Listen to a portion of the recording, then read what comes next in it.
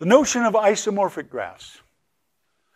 Two graphs are isomorphic when there's a bijection, a one-to-one correspondence, between their vertex set, so that xy is an edge in G1 if and only if the images f of x and f of y is an edge in G2.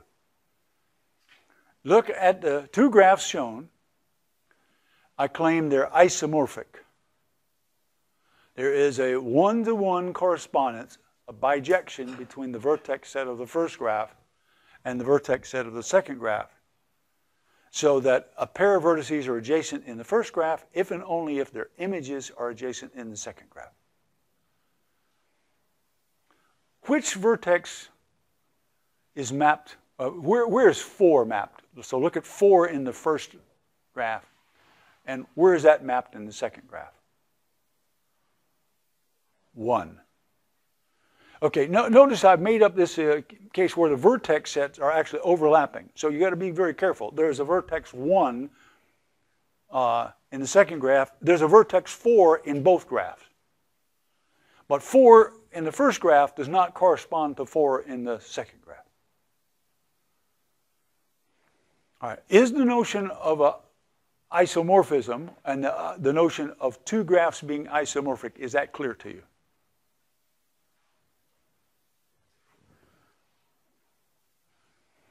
Another question for thought. If I give you two graphs and ask you, are they isomorphic? And Yolanda and Bob are now arguing.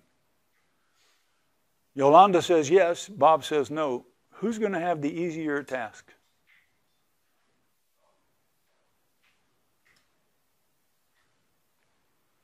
And it's Yolanda, because all she does is she gives the one-to-one correspondence and says, check it out. What she doesn't have to explain is where she got it. Now, you and I know she went out on the mall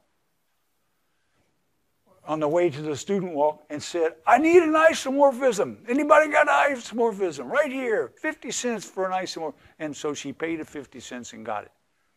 But then she walked back in and said, here's the isomorphism. Because she doesn't have to explain where she got it from.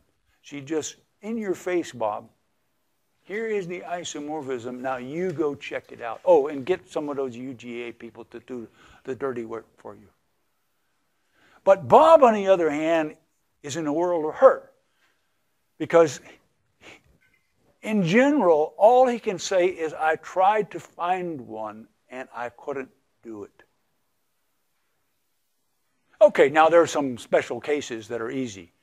If the one graph has 96 vertices and the other one has 84, well, they're not isomorphic because there isn't a one-to-one correspondence of any kind between a vertex set.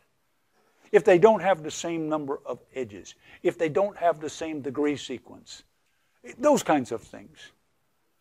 But if all those tests are passed, and you still don't know what the bijection is, you'll never find it.